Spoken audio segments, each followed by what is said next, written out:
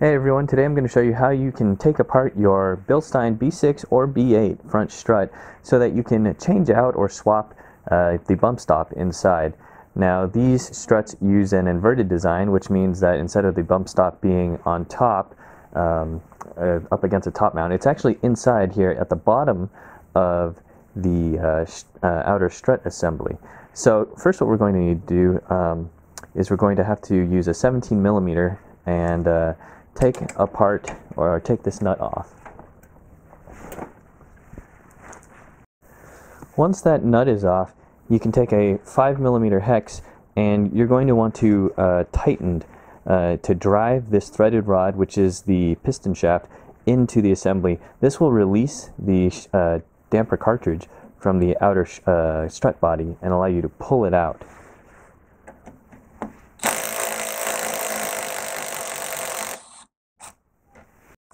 Now that everything has been loosened up, I can go ahead and I can pull the damper cartridge out of the strut body. Now it's not uncommon for the bump stop to not come out still on the piston shaft of the damper, so you may have to use a long screwdriver as well as a pick to try and fish it out.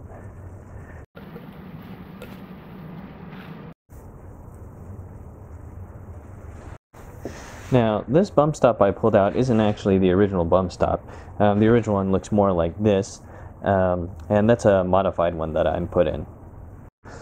Now I've got my new bump stop stack on the damper cartridge. I'll go ahead and take it, and I will reinsert it into the strut body.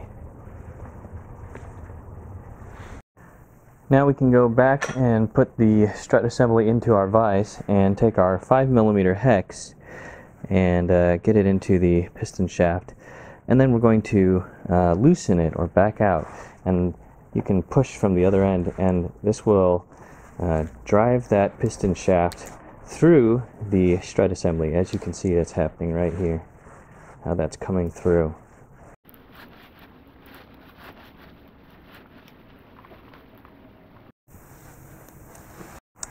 Once this is threaded all the way out, I like to take a little bit of Loctite. This is the blue 242, and just put a little bit of that on there.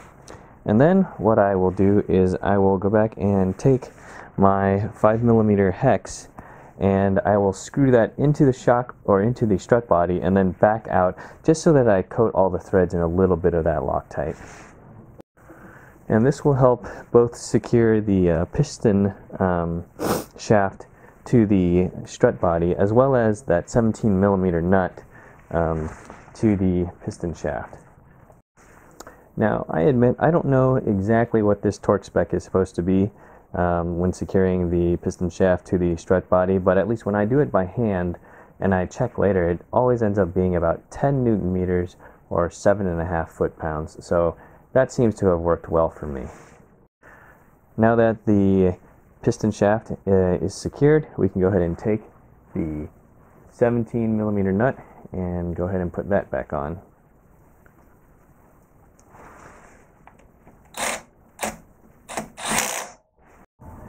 And then once again, not an official torque spec, but I usually do this 17 millimeter nut to 25 foot-pounds.